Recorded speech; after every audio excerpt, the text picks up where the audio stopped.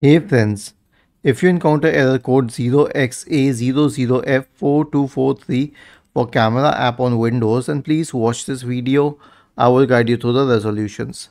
The first solution is a clean boot on your system, so search for system configuration in the Windows search bar and open system configuration.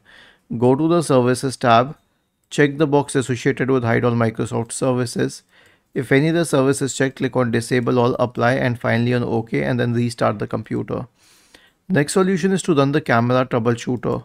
Right click on the start button and select settings from the menu. Now go to the system tab on the list on the left hand side. In the right pane, select troubleshoot, other troubleshooters, and click on run corresponding to the camera troubleshooter.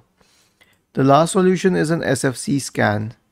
So search for command prompt in the Windows search bar, click on run as administrator in the right pane, and then type the command sfc /scan now and hit enter to invoke the SFC scan.